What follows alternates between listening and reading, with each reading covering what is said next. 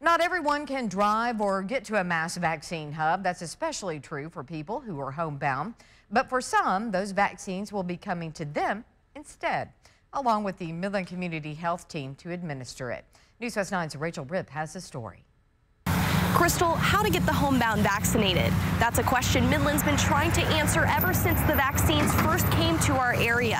They say about 300 to 400 individuals need the vaccine, but cannot come to them. But now, a shot of hope for the homebound. Okay, we'll see you shortly. Bye-bye.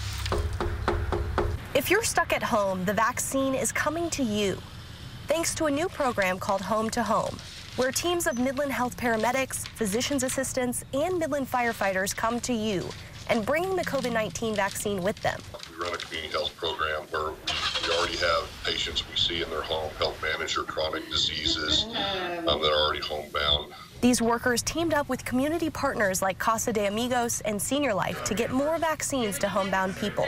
In their first trial run, the team was able to vaccinate 24 people in about 4 hours. And next week, they hope to up that count.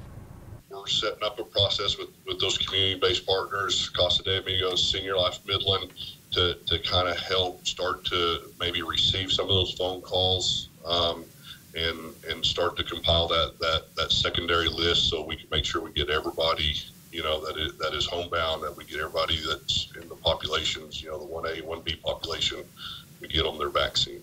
And they'll up the manpower. We've looked at, growing that in size, and we've talked with like the Texas Tech Physician Assistant Program, has some interest, Texas Tech residents, medical students, nursing students. I mean, we have a pretty big resource to pull from. Today, each group packed their soft coolers with ice packs and vaccine shots at Midland Memorial Hospital an hour before heading out to their mission. Their challenge now, accounting for commute times and waiting on the homebound individuals to clear with no post-vaccine symptoms. That's our challenge, right? I mean, we have to kind of wait, monitor, and that's kind of the limiting factor to just being able to do hundreds of these a day. But they say this effort is worth the wait if it means relief. Preventing their illness and disease is probably the best thing we can do to minimize stress on the healthcare system that's been taxed for long periods of time now. Midland's community health team is looking to vaccinate more homebound individuals next week on Tuesday, Wednesday, and Thursday. And if you're homebound and in that 1A or 1B category, you can call Casa de Amigos or Senior Life to get on their list. Over in Odessa, they're still working out a method to get the homebound vaccinated. And in Pecos, they started that effort last Thursday. Reporting in Midland, Rachel Ripp, News West 9.